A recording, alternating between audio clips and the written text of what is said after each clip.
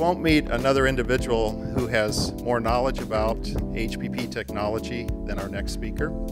He is truly a pioneer in the industry, having personally completed much of the fundamental research upon which this industry is built. I am honored to introduce Dr. Errol Raghubeer, Avure's Vice President of Microbiology and Food Technology. Mark asked that I give a short presentation. It's just about a 20-30 minute presentation on beverages, sort of an update as what is going on globally with the juice industry, and also these type of new beverages that we're seeing in the marketplace, not just fruit juices, but this combination of juice and vegetable products, as well as some of these nut milk products that are hitting the market recently, because they tend to create some other food safety issues that are being looked at a little bit more in detail now by the FDA. So we'll take a brief look at the growth of the HPP beverage industry. I didn't say juice, I say beverage because most of the time now we're finding these mixed products in the marketplace. What are the drivers for it? Some of the important parameters that you need to consider once you're developing these types of products for the market. And take a brief look at the comparison of heat treatment, whether it's a mild flash pasteurization or it's ultra pasteurization with heat versus HPP, and what those sensory properties are, comparing those technologies, and a lot of examples of new products in the marketplace. It is in our category currently within the last, I would say, 12 to 18 months. With the HPP, it is the fastest growing category of products that are looking at HPP for a particular solution that they have, problem that they have. And it covers health and wellness, whether it's a vegetable blend, not from concentrate juice, smoothies, nut milk, nutraceutical products that may contain phytosterols inside, presenting another problem, and this massive boom, or at least perceived boom, of the coconut water industry. And what they're looking at is natural, no preservatives, no heat. The ones in red here in Holland, Vietnam, Portugal, Turkey, all of these here, really their products are juice products, whether it's not from concentrate fresh juice or these blend of products that we've seen in the market. So it is a rapidly growing category in HPP technology. So what are the drivers for this industry? Food safety, as you know, 5-log pathogen reduction for certified juice, single-strength juice, is required, and this came about after the Odwalla juice outbreak in Washington State. I think it is in Washington State. But they're requiring that Salmonella, E. coli, Listeria monocytogenes, that you have to demonstrate a 5-log pathogen reduction.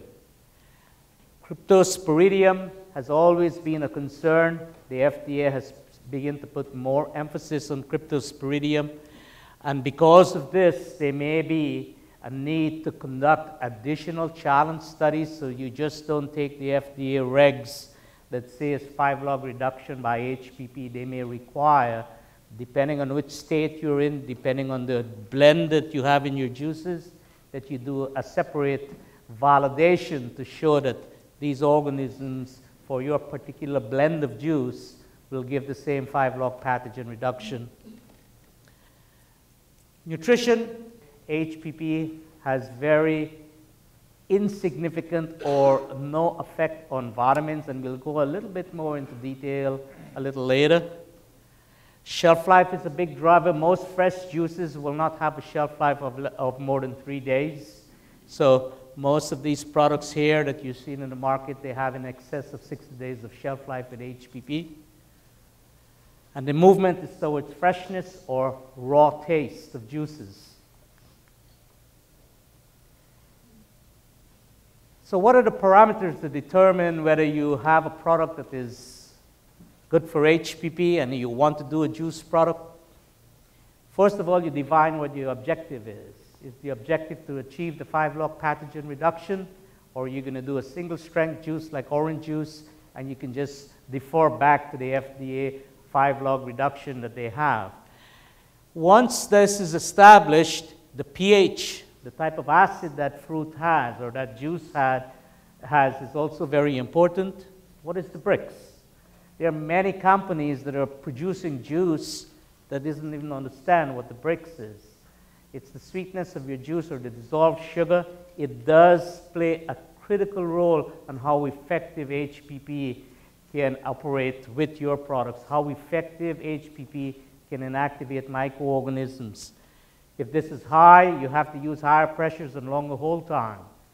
If this is low, then you can use shorter times and lower pressures. The product temperature is important, mostly for organoleptic or sensory properties. Packaging, it's great to have this many packaging people, because one of the challenges we have in HPP industry is really packaging. Many food products have different requirements of packaging, and if those packaging requirements are not met, we will give them the shelf life with HPP as far as microbiology is concerned. However, the sensory properties of those food products may not give them the same shelf life you get from microbiology. The raw materials is also very important when you're looking at beverages. There are a lot of formulas in the market currently, what they call the cleanse products, and they have everything inside of it. Most of those products are coming from sources that are in contact with soil material, so you have issues with different types of microorganisms. So once you're starting to look at beverages that you are going to be putting into the market, you have to consider these as far as what kind of a shelf life or what kind of a pressure conditions that you will be using. Cryptosporidium, this came out of a meeting we had with FDA in the Seattle area. A lot of the products that were coming out of Central America and as well as out of South America, juice products into the US, had the potential for Cryptosporidium. This is a parasite that is a very pathogenic parasite. We also had a huge outbreak here in the US, in Milwaukee, in the drinking water. And a lot of the water products was actually used in some juice blends. And FDA put a requirement that Cryptosporidium was also one of the organisms that need to be demonstrated that HPP will affect it. Shelf life, if you take a look at high pressure products inoculated, the acid itself in most of these juices does have an effect on the product, on the organisms, but they really don't kill them out. This is after 2 months of a smoothie product. You can see Salmonella, E. coli, Listeria. They will survive during that period. The levels actually decrease as time goes on, but they will never really touch that 0 or negative for whatever sample size you're using. With HPP, in most of these products, you do not see any presence of organism when you do these challenge studies. So why are companies going into this technology for juices? Basically, they look at their micronutrients, phytochemicals. They have resveratrol in grapes and isoflavones in soy, lycopene, all of these ingredients here, as well as polysterols. These materials are what the companies are targeting now as a wellness product. Because if you put these products, juice that contains these products on the heat, it's all damaged. HPP is the only one really that doesn't have any effect on these compounds. We also took a look at HPP versus a controlled juice. We look at flash pasteurization and conventional pasteurization. When you take a look at those same 3 compounds, folic acid, niacin, and vitamin C, the levels of a fresh juice and HPP juice is identical. Flash pasteurization, you started to lose some of those products, the concentration. With conventional pasteurization, basically everything is gone as far as the nutrients are concerned. However, when we take a look and we compare it with shelf life, if you are using flash pasteurization, which is here, you can see you still have a concentration of folic acid and vitamin C, but your shelf life is about 21 days. Basically, with HPP, it's greater than 6 months. So you have all the retention of your vitamins, but you have that benefit of the 6 months of shelf life. Conventional pasteurization, you will also get 6 months, but you have no nutritional compounds inside of it. And here is where you have the advantage with HPP as far as getting both worlds. You get the nutrition as well as the shelf life. This is some data that we did with Food Science of Australia doing sensory panel testing. They look at HPP, consumer acceptability. The study was actually run for 3 months, 90 days, so it was greater than 3 months. They just ended the study at that time. When they take a look at heat pasteurization products, it was less than a month, and fresh juice, less than a week for orange juice. Similar results were also found with apple juice. So consumer acceptability, nutrition, shelf life, and food safety are all given with HPP technology. We look at some other data and actually looking at flavor profiles with fresh versus HPP. They're almost similar as far as sweetness and other sensory properties they were testing. But when you start the test, you compare it with heat pasteurized, it was more pitty, more processed, and bitter. So there is a difference in taste, whether it's a qualitative test or it's a quantitative test. You can document that fresh juice and HPP juice tend to have the same flavor profile. There are many new products in the marketplace. So this is some examples of some, and I thought I'll show a few of these so you have an idea of how they're packaged. Most of these are in cylindrical bottles, plastic materials. This is a grape juice product out of Italy. It's a fresh red, which is a Concord-style grape that is being sold. This was in a display case in one of the shows in Europe. This company only sells high-pressure juices, and they're marketing 45 days for fresh juice. This is 3 types of products in Europe. This is a juice blend. Here's their juice and vegetable, and this one is their cleanse formulation. All 3 of these products are actually being sold after HPP. Other types of products here. These are all vegetable juice blend products.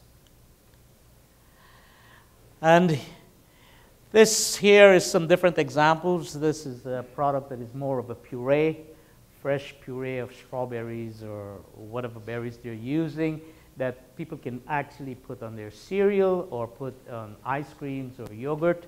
It's a consumer product that they can actually just eat it directly out of that bottle or squeeze bottle.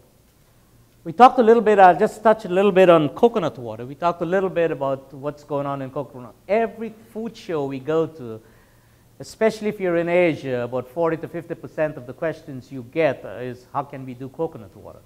Everybody seems to be an investor that knows somebody in Asia that has money that will want to do coconut water. It's a very difficult thing to do. And it's not so much with HPP, it's what goes on before HPP. Here's a good example of coconut water after 109 days. If you use the controls that are necessary and do it the right way, you can have clear coconut water after 109 days. And if you allow it to be exposed to some of these elements I talked about earlier, you will have these color changes. So what are the pros and cons of HPP when we start to look at beverages? We are trying to make sure we preserve these bioactive compounds, enzymes, antioxidants, flavonoids, all the good things that are being listed in most of the packages these days. We also want to meet the FDA 5-log pathogen reduction. We want longer shelf life. Fresh juice, no matter what it is, will not give you more than a week of shelf life unless you add preservatives or heat. There is a global demand for nutritious beverages. There is a fallout with the caffeinated type of beverages now, and more people are starting to look at these. So a lot of the large beverage companies globally are also involved in this type of research, or in, as you see with Starbucks, but other companies are also looking at HPP or any other new technologies that can give you a product that is nutritious and doesn't have to have the caffeine and those things inside. What are the cons of it? It's very susceptible to enzymes, polyphenol oxidases. Pectin metylesterase is a very big issue, especially with things like orange juices. Orange juice will separate. Two separation you have with that. One, you have a gravitational separation in which the solids sink to the bottom. But if you take fresh juice and you put it into the refrigerator, you will see it start to get clearer and clearer on top. And what is happening is that the pectin metylesterase, which is an enzyme, is breaking down the pectin in the juice, and you're having something the orange juice called cloud separation. And some companies have actually found ways to educate their consumers. Package cost may increase. We need, for juice products, we need very low OTRs. We need a low moisture vapor, as well as we need a top seal. Okay? Plastic containers are required. Although the Japanese had introduced products in the earlier days in glass, it's a specially designed glass as far as depth and the diameter of the top film is. But it's not, no other companies are doing this presently, so plastic containers are required for HPP. And you have to live with the fact that it is not what you see in a bottling line, with the juice lines just speeding by. It's a slower process. But you started to have to look at the benefits and comparing it with some of the issues you do have with HPP.